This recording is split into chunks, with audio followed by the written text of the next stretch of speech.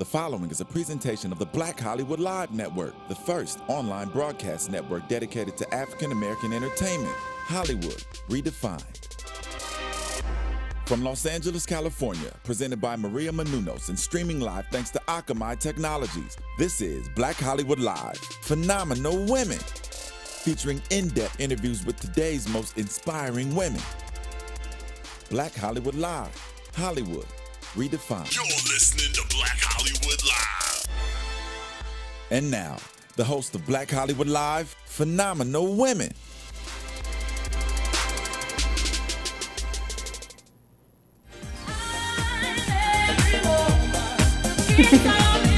Hello, everyone, and welcome back to Black Hollywood Live's Phenomenal Women. I have an amazing lady with me today, Diann Valentine, who is a celebrity wedding planner to the stars. And she's fabulous. She looks gorgeous. And let me just tell you who are the names that she has done. She's done Usher, Martin Lawrence, Basketball Wives Jennifer Williams, Kellis, Toni Braxton, the famous Toni Braxton's wedding with the specific color that she wanted. And the short-lived Evelyn, Lozada, and Chad Johnson, to name a few.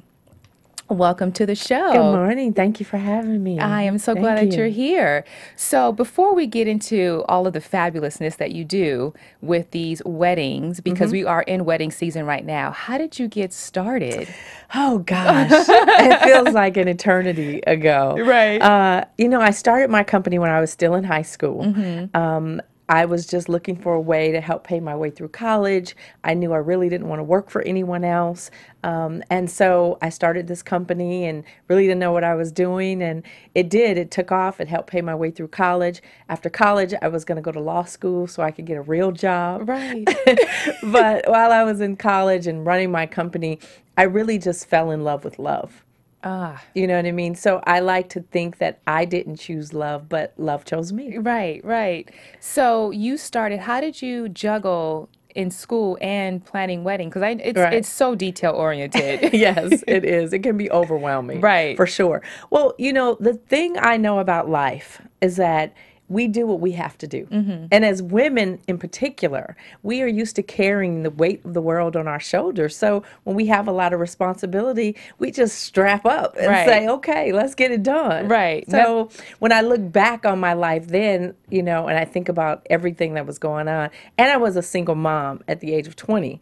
So I have really no idea how I just kind of made it all work. But every day it did. Right. And usually when that happens, it's your destiny and everything just kind of falls into place. Yes. Yeah. I know that beyond a shadow of a doubt, that love is absolutely my destiny. And you started, and then all of a sudden, Layla Rashawn comes into your life. How did that happen? So bizarre. So bizarre. So after I finished college, I'm from the Bay Area. So I'm from Oakland. And after I finished college and had my company there, I decided, I've done all I can do here. Oakland is too small. I need to move. So in a matter of 2 weeks, I picked up, moved to Los Angeles, and got a job. Got this real job at Warner Brothers Studios.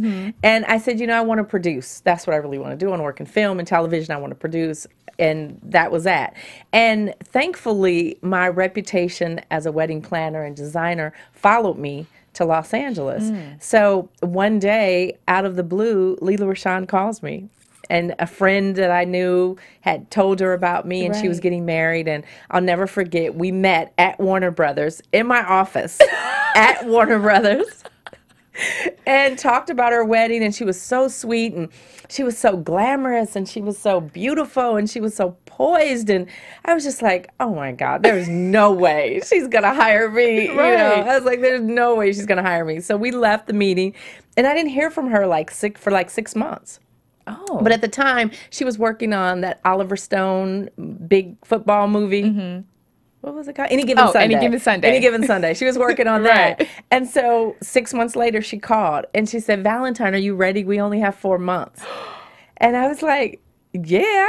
And you're still working full time. And I'm still working full time. Now, I wanted to go back to a comment that you just made when you said Oakland was too small. Yes. And that's a proven example for our viewers who are watching and our listeners that you got to think big. Yes. And you thought big, and look at what attracted when you thought big. Yes. So yes. please do not think too small of yourself, that whatever it is, you can think big, just go after it, because Diann Valentine here is an example of that. And, you know, you also have to be willing to get out of your comfort zone. See, comfort is a disease that kills our dreams. Absolutely. When we are comfortable, we start accepting the status quo. We start saying, you know, the dreams that we have really aren't meant for us to have. And we just kind of wilt away. You know, we become powerless. We become fearful. We lose our voices. And it all dies long before we leave this earth. Absolutely. I love that. So let's go back to Lela Rochon. You got a job. You got 4 months to plan this amazing wedding. Yes. How did you do that? And you just figured you it just out. Don't sleep. Right? You just don't sleep. She was amazing. She really trusted me, even though I was new to Hollywood. I think she and I had a great initial connection. She trusted my vision, trusted my eye. She was amazing. Antoine, you know, who has phenomenal taste, was amazing as well. And that was in the era when Miami was really big. So South Beach was just starting to take off in popularity for, you know, Black Hollywood, if you will. And so she had visions of the Delano Hotel, and she wanted this all-white wedding. And, you know, and so I got on a plane and I went to Miami. And I said, okay, well, let me see what this Delano is all about. Wow. She didn't pay me to do that. She didn't ask me to do that. But that's me saying, if I'm going to be the best, then I need to do whatever I need to do to make sure that I'm able to compete on a very high level. I love it. And, you know, the rest was history. You know, at her wedding, it was the first wedding I hired a musical director who came in and wrote a score for her wedding. We had a 40-piece orchestra.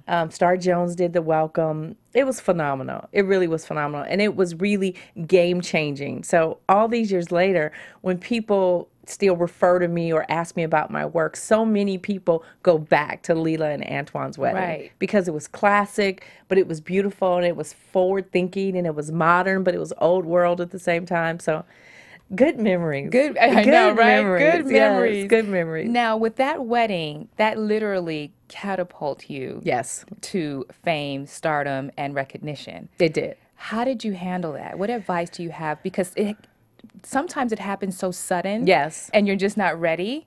So how did you handle it? Well, you know, I think, as you said, sometimes things happen suddenly, and they do. And so many people don't prepare before they engage. You know, you say you want a great career, you say you want greatness, you say you want more clients than you can stand, but when they come, are you really ready to handle that? You know, and so for me, I really always believed in Diann. You know, I always believed that the world was really, you know, at my footsteps, and I could do anything I wanted to do. So before Lela even came calling, I had already established who the team was. I had already established who were the best vendors in LA, who were the carpenters and set designers and all those people that I wanted to work with.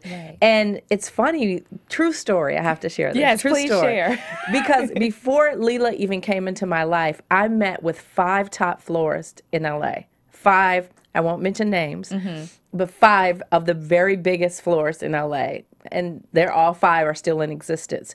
And I met with all of them. I told them I was new to LA. And at that time, my dear friend Colin Cowie, he was the bar. You know, he was the bar that was set. So my conversation with all of them was, my name is Diann Valentine. I'm going to be the Black Colin Cowie. A little younger, a little hipper, you know, a little funkier, but that's who I am, and that's who I'm going to be. And of the 5 florists that I met with, 4 of them laughed in my face. They laughed at me, sitting across from me. They laughed at me. And the final florist that I met with, which was a company called Silver Birches in Pasadena, and I told him the same thing, you know, I'm Diann Valentine, I'm going to be the Black Colin Cowie. And he said, and his name was Walter Hubert, and Walter said, and I'd love to help you get there. Now, I wish I can just high-five you across this across this desk. I love that. That's an amazing story. So, you know, I think, you know, when you think about, you know, achieving your goals and believing in yourself, it's really about taking action to that. It's taking action to that. It's not enough to just think, oh, one day I'm going to do all this great things, but you have to walk in that presence of where you see yourself. Right. You know what I mean? It's not about just thinking it, but I was declaring it boldly. And I'm still declaring all these phenomenal things I want for my life. Now, the journey, I think, is a little bit harder now than it was 20 years ago. Right. But it's still possible. You know, it's still possible. And to this day, every single one of those 4 floors that laughed in my face have all come back to me and said, hey, Diann, hey, you know, nice to meet you. I'd really love to work with you. Had forgotten all about our initial exchange. You never know where someone's going. You never know. Never know. Never know. And you just have to kind of go, you know what? Let's take this journey together. Yeah. Because when I'm successful, you're successful. Absolutely. When you're successful, I'm successful. Absolutely. That's all about. And I've made a lot of people a lot of money. Yeah. In this industry. Right.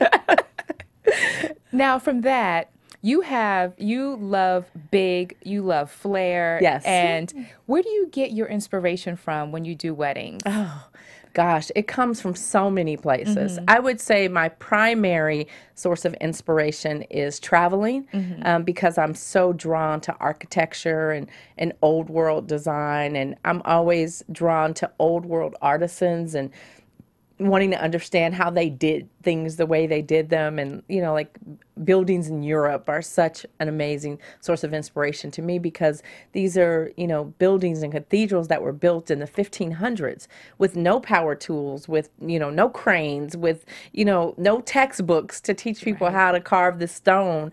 And you have all this beauty, I think, that's been left behind. So that's my biggest source of inspiration. And then secondary, it would be fashion.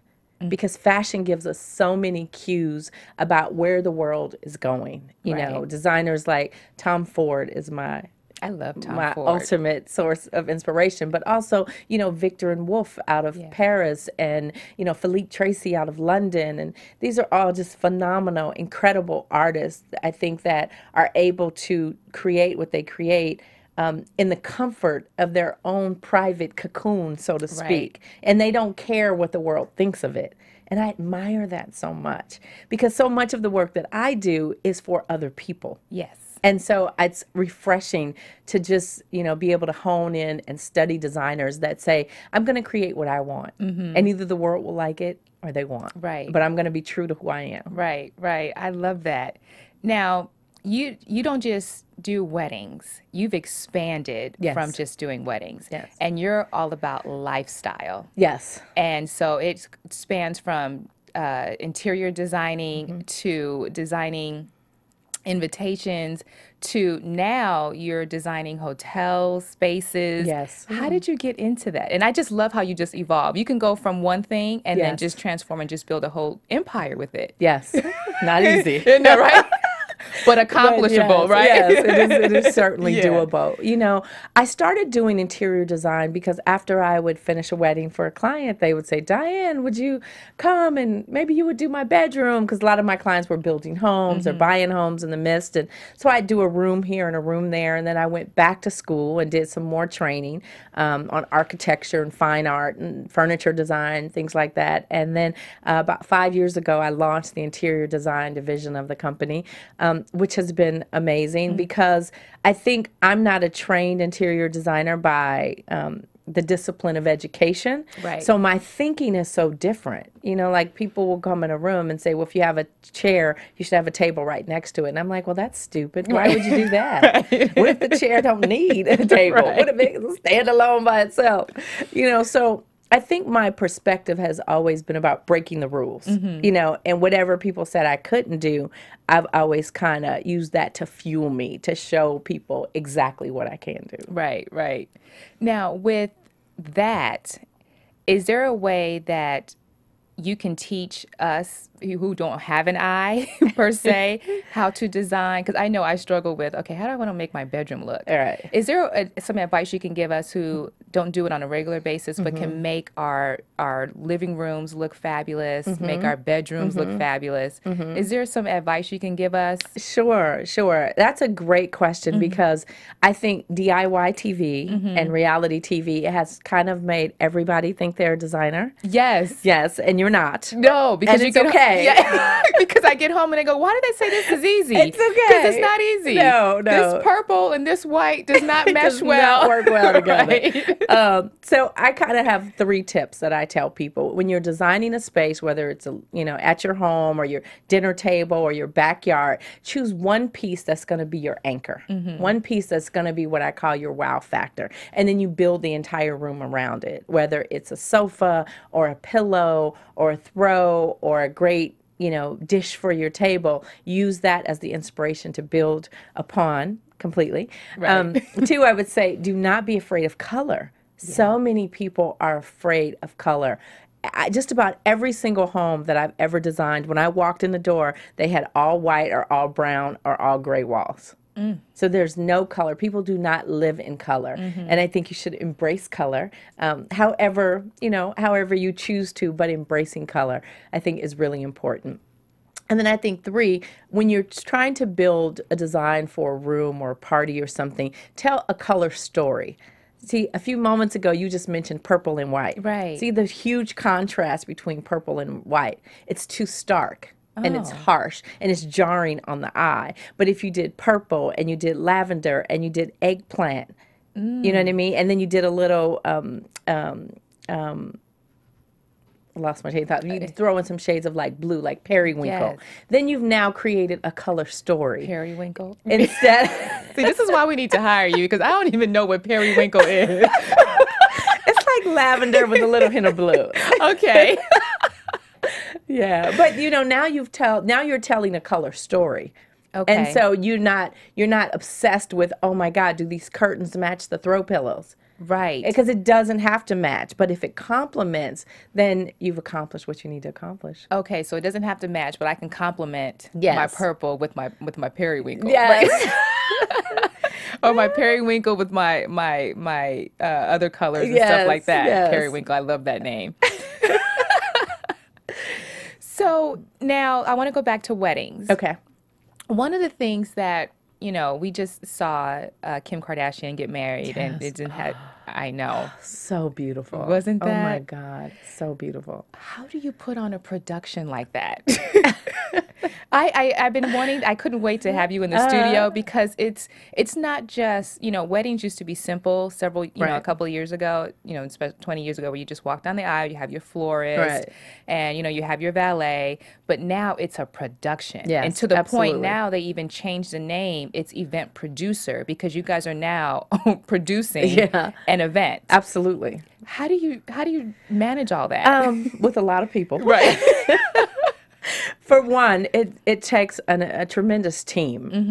I'm sure there were 200 to 300 people working on that wedding easily. Yes. Easily. So one, you have to have a great team, to help you do it. And you have to have leaders, leaders for specific areas within a production. So for me, everything we do, I'm a creative director, right? So I design everything, I brainstorm, I come up with the concepts, I come up with the ideas. But then I've got, like a lead event planner, and then I've got a lead carpenter, and then I've got a lead florist, and then I've got a lead person in design who specializes only in accessories. So it's really about creating an org chart, with a hierarchy and an org chart, so that we can function as a team. And everybody does their part. Right. Now I know I get a lot of credit and a lot of attention for a lot of Saturday nights, but it is absolutely not me alone. I just look at it, I'm sitting here like, okay, now you got to fly people in, you got to have a travel agent, the hotels, and now you got to have cranes to put things in, and it's just... And it's not always at your fingertips. You know, for example, when Evelyn and Chad got married a couple of years ago, they got married on the island of St. Martin. And St. Martin kind of, tourism board sold us that this was a place, it was great, it was welcoming, we could do anything we wanted to do, found this amazing estate that was to die for. But there was no production elements on St. Martin, and we didn't know that until I got into it. So I had to bring in tenting, generators, and air conditioning all the way from Puerto Rico. And then from the U.S., from our production facilities here in L.A., because we designed and fabricated all of the custom elements, we had to ship 2 containers to St. Martin. Wow. Yeah, so, you know, it's great to be at these destinations, but a lot of time these destinations have underdeveloped industries. Yeah. And they aren't prepared for a Hollywood production to just come in. You know?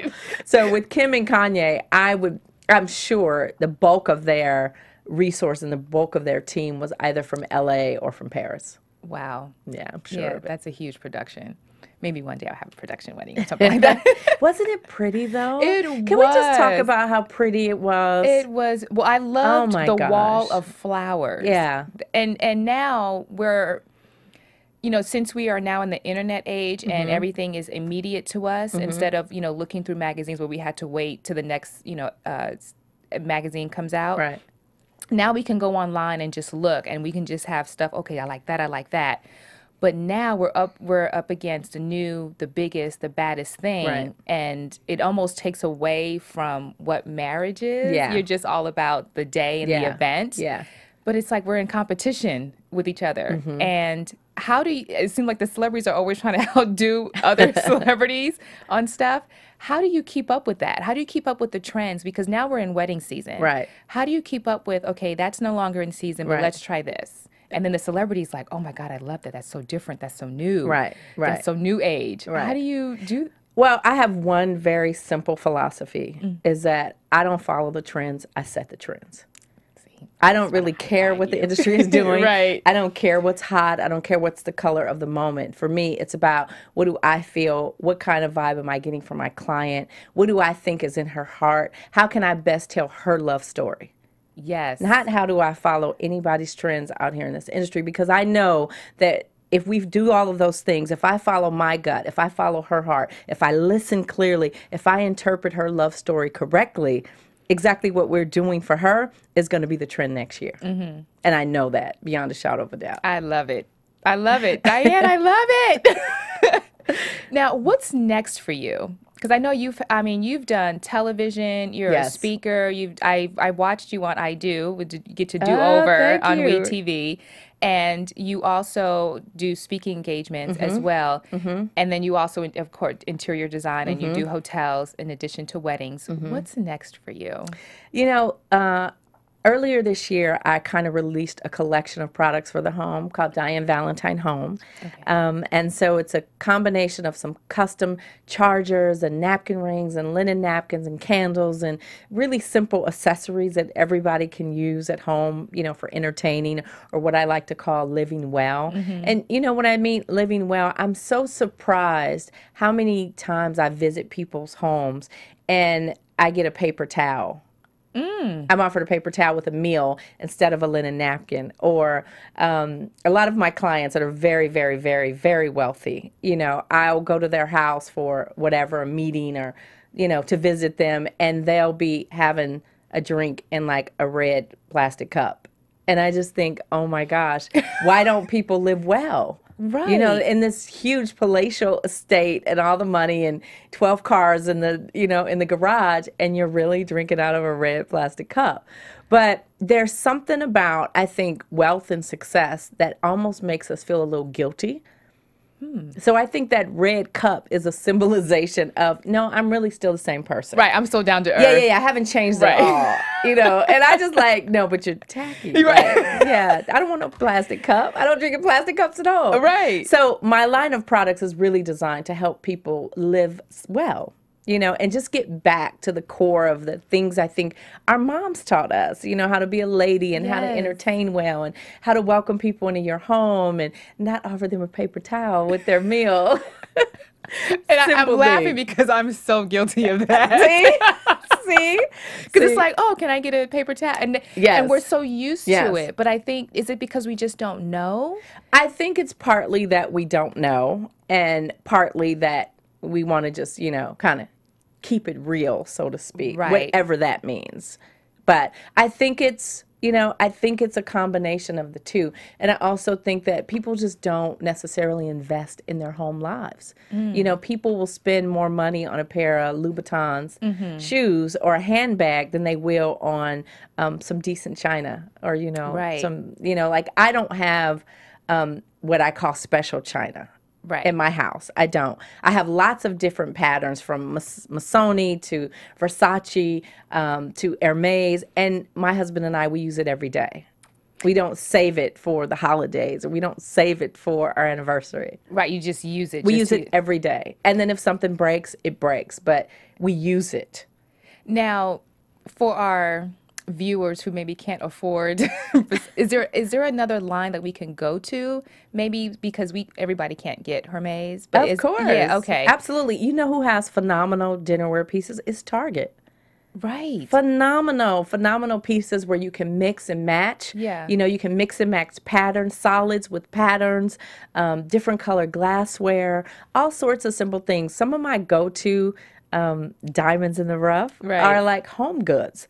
Home goods is phenomenal, Yes. you know, for things for the home and Ross, and there's all sorts of ways that people can simply improve the way they live at home. I love it. Yes. Now, question. Is it safe for me to use a napkin? Yes. Okay. Yes. So no paper towels. No but, paper towels. No paper Do towels. not offer anybody a paper towel when they go to your home. Right. And even if because they started making paper towels with prints on it and all that stuff. But okay, so from that look, I know no paper towel, but you can use a napkin. A napkin, right? Yes. Yes, yes.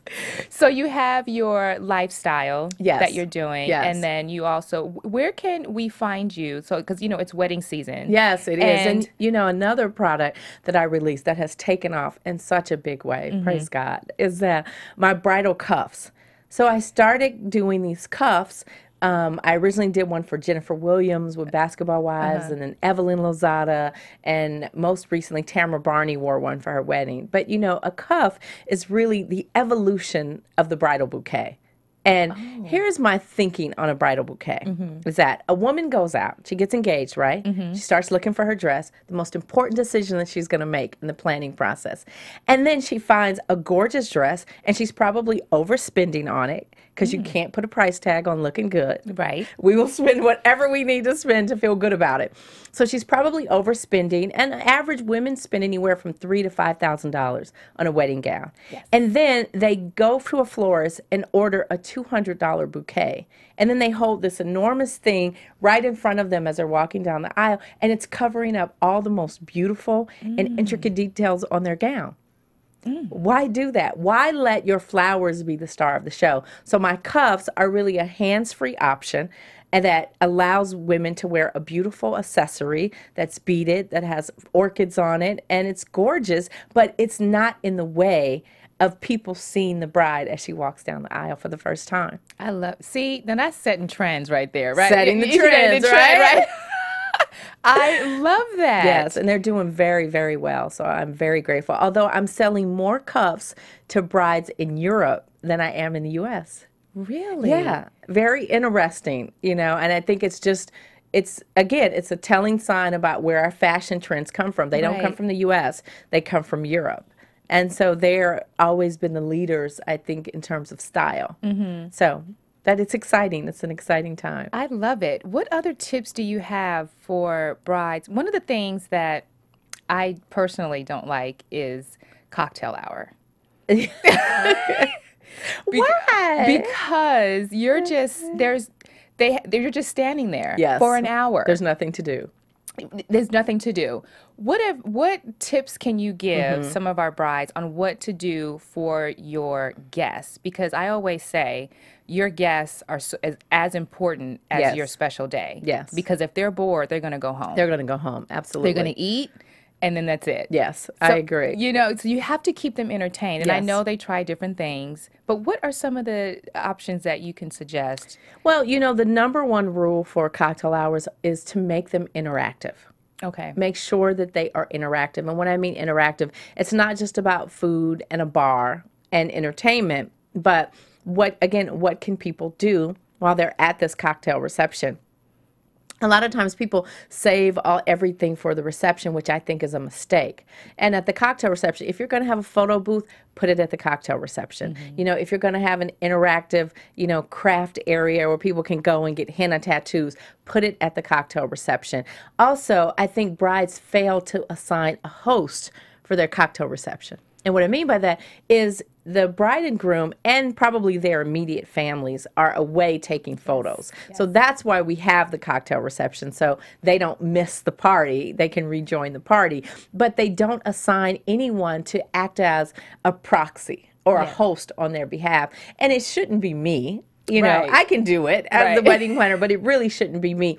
It should be a close friend or an aunt or a godmother or, you know, a best friend or something like that. Someone who's just there to greet people, to welcome them, to see if they need assistance with restroom or coat check or anything like that. And it's really about, really the goal is to create, eliminate the void in the dead space. Yes. And that's so important. Yes, it is. Because I go to so many weddings, and that's just like, oh, Yes. the cocktail hour. And they're usually outside, and they're Yes. usually on cement. And guess what? My feet hurt. yes, My and feet and one hurt. bar. Yes. And one bar. Please Poor don't have planning. one bar. It's poor planning. But I think that because brides don't know. Yes. And they don't know the logistics of planning the wedding. So they figure, oh, okay, I have 150 guests. I'll just have one bar. Yes. But then you have that long line. It's awful. It's awful. It's more effective for a cocktail reception. Instead of doing a full premium bar that is insufficiently stocked with staffing to handle that, just do tray passed white wine or sangria, spritzer, or sparkling water. Like, it's better to just do one thing, but then have 10 to 12 or 15 waiters circulating that throughout the space so that people are not, again, waiting in a long line on concrete with their feet hurting and they're hot and sweaty. right. If we have an outdoor wedding, absolutely. Yeah. I love it. And you have so many things going on, and I know I do. and I love the cufflinks, and I'm like, okay, what else do you have? What else can you share with know, us I that you know. have going on? So just your cufflinks and your speaking, Yes. and your lifestyle. Yes, the products. I've got a couple of weddings, one out of the country that'll be later this year, which is very exciting. I always love working out of the country because it continues to stretch me. You know, I can do a party down the street almost with my eyes closed. Right. But send me to another country where I don't speak the language. Now I'm excited. Oh, Now I'm wow. excited because I get to figure it out, you know. So we have that happening later this year. I also have more speaking engagements. Later this year, I have 3 engagements in Mexico. I have one in Dubai. I have one in Moscow, Russia. And I have one in Ireland. So talk about, you know, God enlarging my territory. I'm loving this. It's really amazing. And the more I travel the world and the more that I interact with our industry in other parts of the world, I realize that the world is so big, but yet it's really small at the same token. Right. You know, and I think as the U.S., we feel like we're such the leaders because we are the biggest. Yes. But just because we're the biggest country doesn't mean we're always the best, because there are some amazing, phenomenal other designers and artisans in other parts of the world that are really creating weddings that even make me go, wow. Really? Yes. And it's always hard to make another wedding planner Yes, go, wow. it's very hard to impress me. Right. I'm a snob. I'm a design snob for sure.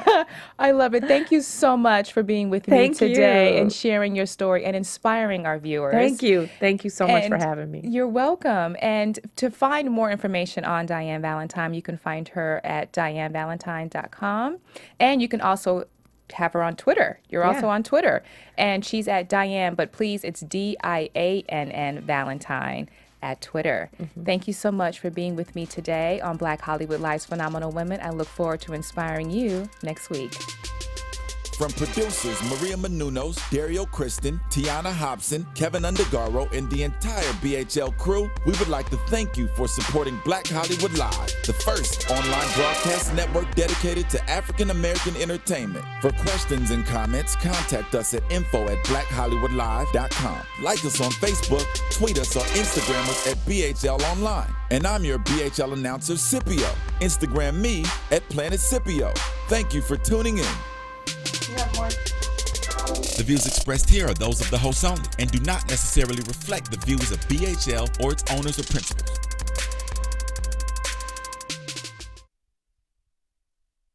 Thanks for watching Black Hollywood Live on YouTube. For more in-depth interviews and news, subscribe to our channel here and be sure to share your opinion in the comment section below here. See you soon, everyone. Bye.